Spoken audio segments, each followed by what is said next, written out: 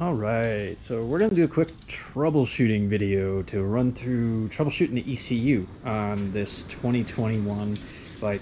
Not really, it's a problem I created by putting the 2022 ECU on here, but basically the first start, from a cold start only, it doesn't like to start. Push the starter 2 seconds later, comes right to life. So I've been looking at a few things, but main thing I want to go through here is connecting up Diagnostics and just looking at things. So obviously get your cable connected, take your seat off. You don't need to leave your seat off. I'm just doing this because it makes it easy to hook and unhook my cable, and I'm not actually going to ride it just yet. Then you turn on your ignition. Just got to be on. Make sure your kill switch is not activated. It's in the run position. Then your HUD ECU hacker. So you go over to connect. You're going to notice I have a K-line adapter. It's COM port 3, and this is just what comes up. It's a USB serial CH340 adapter. Click connect, and I'll go over to my dashboard up top, and I can see, so my coolant's at 5.7 degrees Celsius, air temp, here's my air fuel, 4.63. My IAC is set at 120 right now. So what I'm going to do before I start it though, because we're a cold start,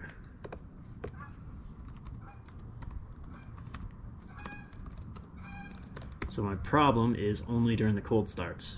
So we're going to set up a new log file, click start recording. So now I'm recording everything in here. So now what I'm going to do is we're going to try to start the bike, and we're going to see what happens.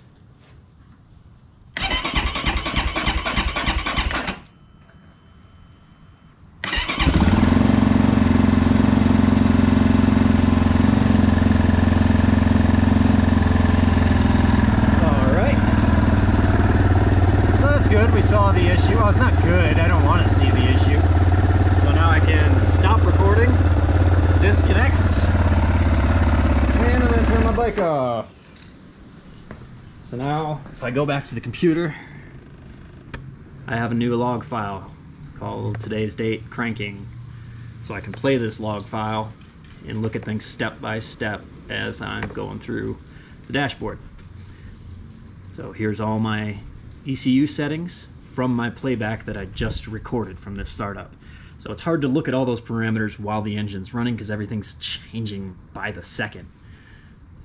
So this way I can start and stop things, and if you notice, you can actually watch the starter happen by the voltage drop. So I'm at 12.8 volts, hit the starter, it drops down to 9 volts. Most likely he's dropping that low because it's cold. So anyway, my AFR is at 463, IAC is at 120. I hit the starter. So my RPMs start going up, 368, my fuel pump's on.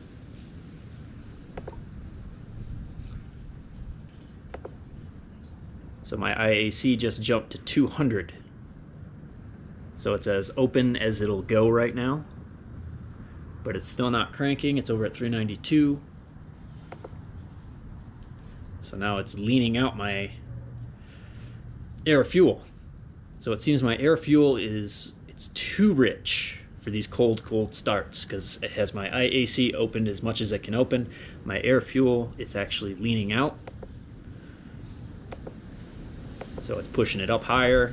It's saying, oh, you're not cranking, you're not cranking. Let me push it up higher, higher, higher. Here's where I stopped. So I stopped cranking. My voltage went back up to 12.5. Here is the next crank. So the next crank, I'm at 5.34 for the AFR. It's quite a bit higher. Well, not quite a bit, but it is definitely higher. My IAC went back to 120, which is the default. So now, my air fuel leaned out even more. 532.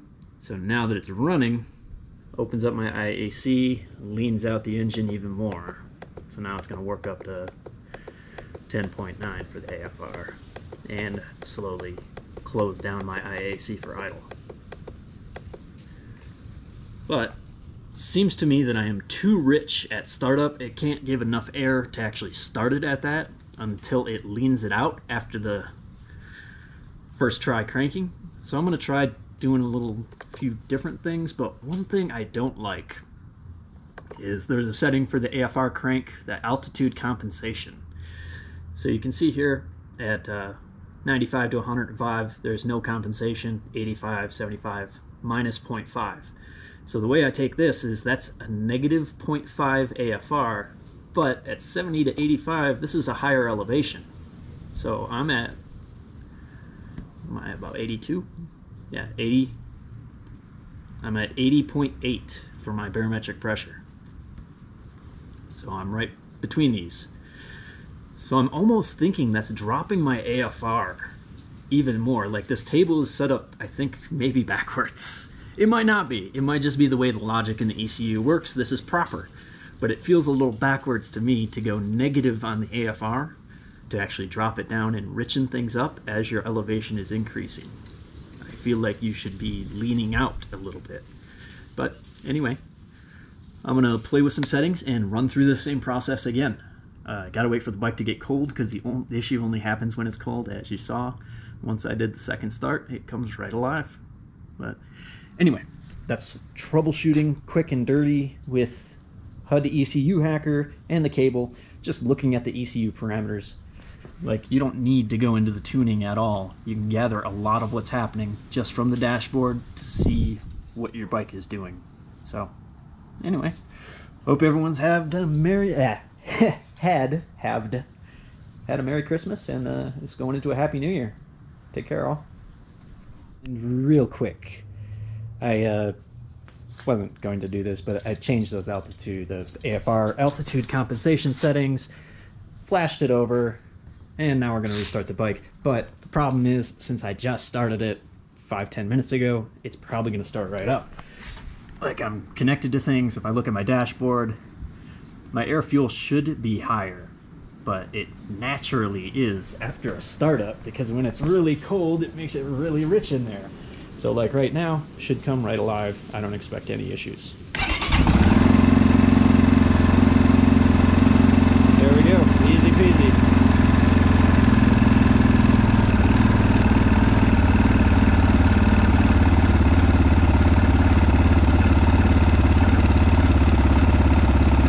Let it cool, and then we're going to test some more and see if my changes did anything.